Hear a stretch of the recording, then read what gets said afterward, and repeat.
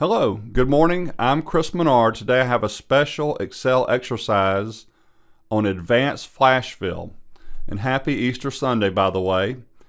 What I want to show you is this. I've got a list of names running down column A, and they have prefixes, the first two, middle initials, and some of them have a suffix.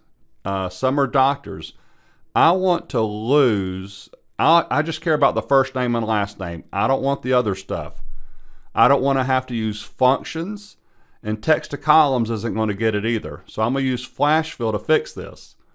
But if you don't know what flash fill is, I'm going to do a quick 50-second exercise on flash fill.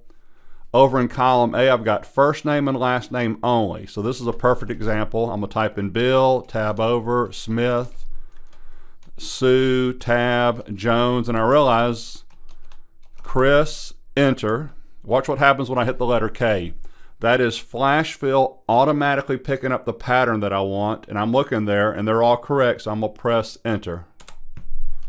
Then over here, Menard, the minute I hit the letter D, flash fill says there's your pattern.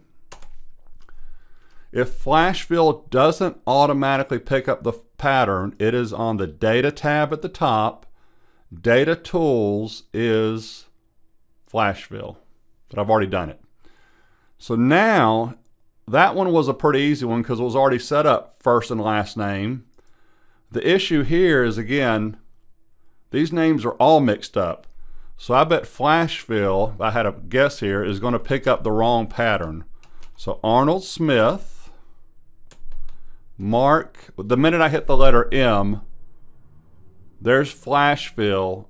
That's clearly incorrect.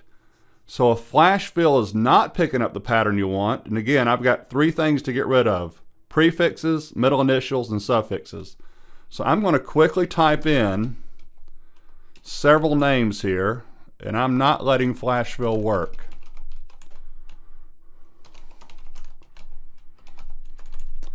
And if you're wondering why I'm picking these names, if you look at the first two I did, they had a prefix in front of them. I got two more names to type in, actually three, real quick. Bill Smith.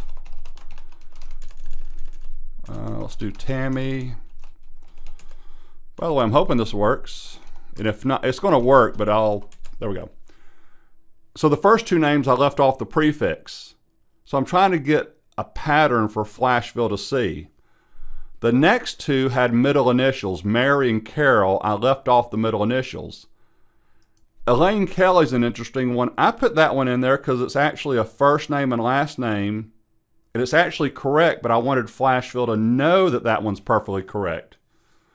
Bill Smith is the first one that's a doctor, suffix, left it off.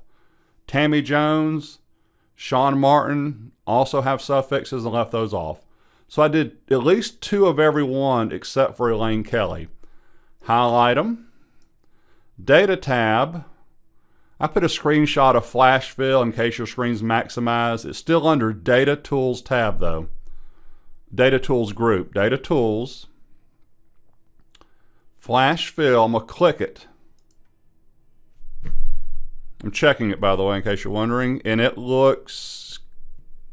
is correct.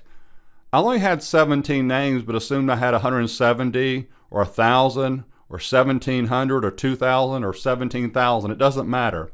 That's why flash fill is so cool. Functions, I could have done this with a function, but that would have been really complicated. Text to columns would not have worked for this, but flash fill is your answer. So there's an advanced flash fill. Feel free to subscribe to my YouTube channel. I won't charge you anything to subscribe. And have a great Easter Sunday. Thank you.